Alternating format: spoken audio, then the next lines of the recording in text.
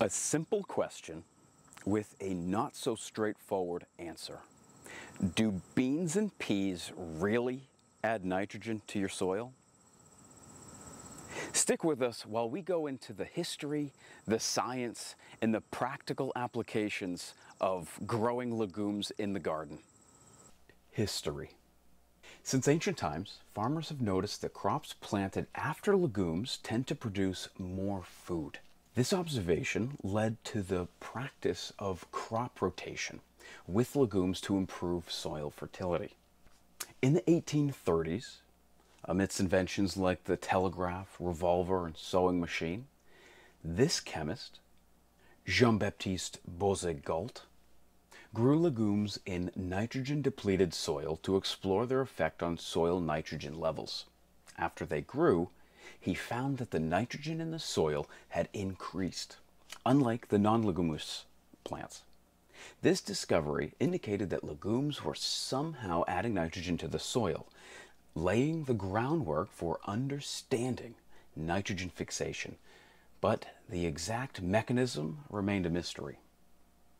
Fast forward to the 1880s, when inventions like the dishwasher and light bulb were being developed, scientists Hermann Hellriegel and Hermann Wohlforth discovered that the nodules found in the roots of legumes were crucial for nitrogen fixation and that bacteria played an important role. Later, Martinus Beijerinck successfully cultured the bacteria within these nodules. They uncovered that legumes partner with rhizobacteria bacteria, which reside in the root nodules. These bacteria convert atmospheric nitrogen, the nitrogen in the air, into a form that the plant can use in exchange for sugars and a safe environment provided by the plant. Science.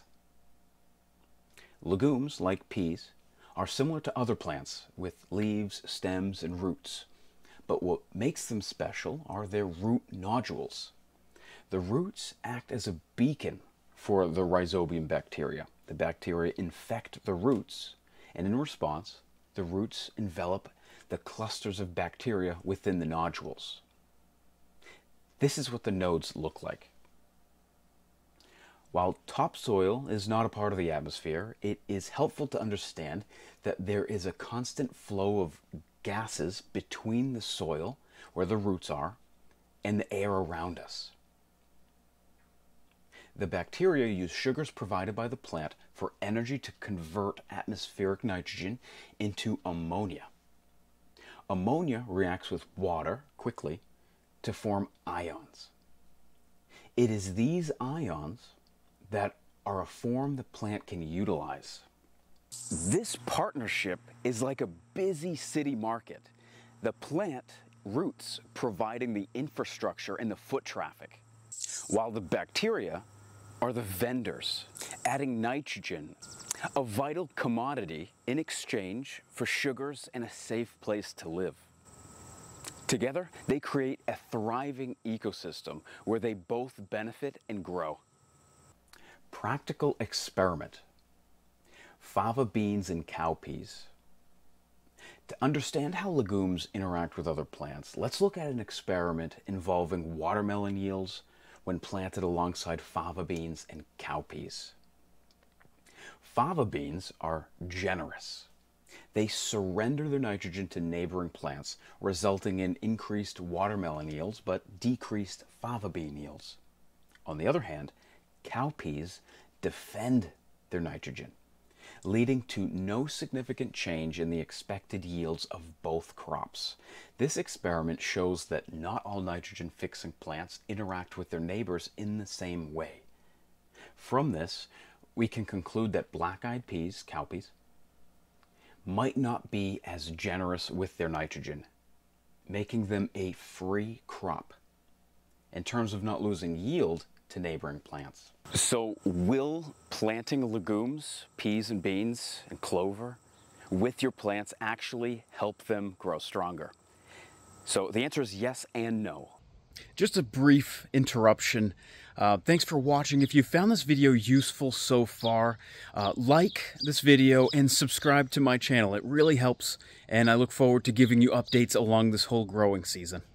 Yes, legumes do add a net positive amount of nitrogen into the soil throughout their vegetative growth. To maximize this benefit, the plant should be cut at its base as soon as it begins to flower. As the plant dies off and decomposes, it will release its nitrogen accrued through its life cycle and deposit it into its natural environment, thus allowing for future crops or current living crops to benefit from the nitrogen that it has generated.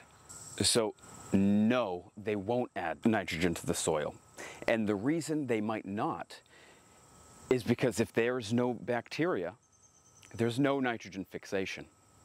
While the bacteria is native to the soil, it's not guaranteed to be in the container or the garden soil that you're planting your legumes in. And this experiment was showed by the Herman's scientists, where they sterilized their soil and then tried to grow legumes. The legumes grew, but there were no nodules, meaning there was no nitrogen fixation. Another reason legumes might not add nitrogen to your soil is if they're allowed to fruit.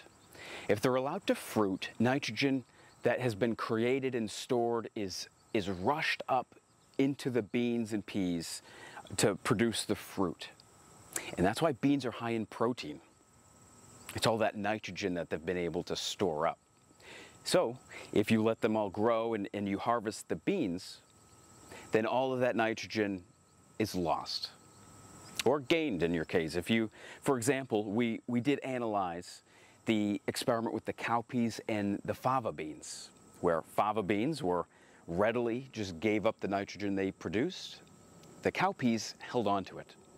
Now, it didn't affect the growth of the other plants. In this case, I believe it was broccoli. The yield for broccoli was the same, as expected, just like the yield for the cowpeas.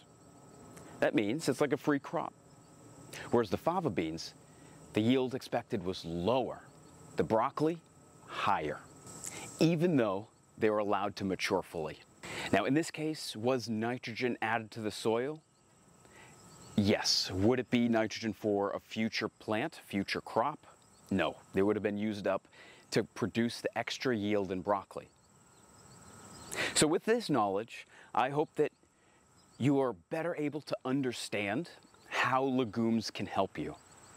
Help you in whatever current crop that you have growing or a crop that you may want to harvest in the future.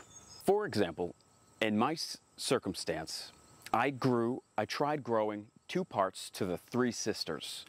That is squash, beans, and corn. I left out the beans this year just to see what would happen.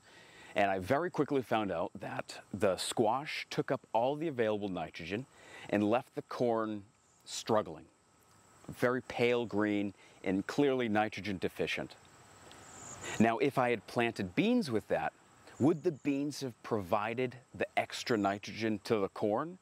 I think so. And I'm going to be trying that next year. I'm also trying another experiment. I just harvested a few pea plants, and in that location, I planted a bunch of lettuce and bok choy.